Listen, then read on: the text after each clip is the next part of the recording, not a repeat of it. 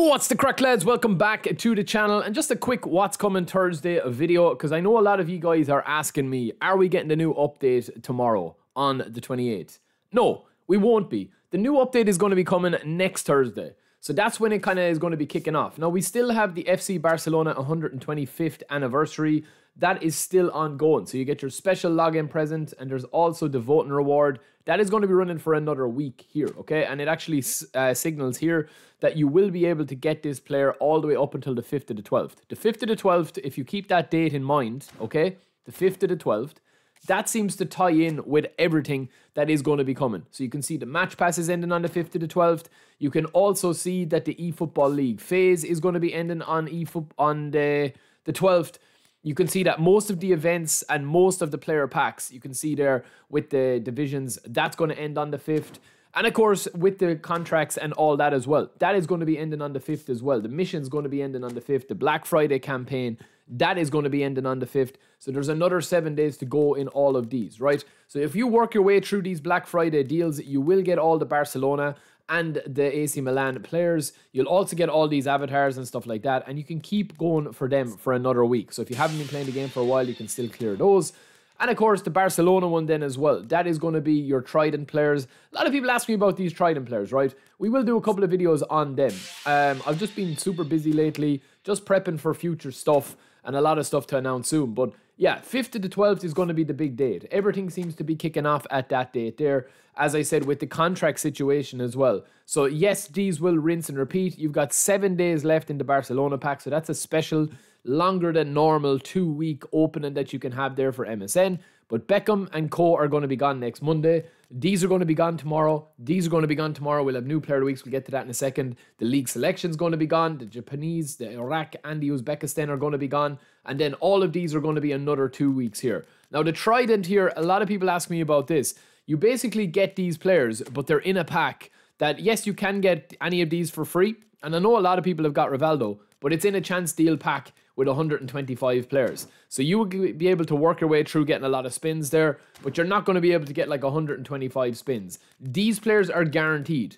Any of these players are guaranteed here. So you'll get the 4 Milan, 4 Barcelona, right? All of these are going to be gone in 7 days' time as well. Again, bringing us up to that magical 5th of December. Now, what's going to be coming on the 5th of December? Well, we will talk about that in another video because it's too long to get into here. And to be honest with you, I want to go through a lot of stuff and a lot of, like, you know, there's a lot of fake news out there at the moment, man. And I'm just sick of it. I'm sick of people just putting up videos that don't have a clue what they're talking about, saying Master League is going to be coming this stage, it's going to be coming next week. You know, I will do a video on it, man. I'm not going to get into it today, right? But anyway, that is the information on the Trident pack there.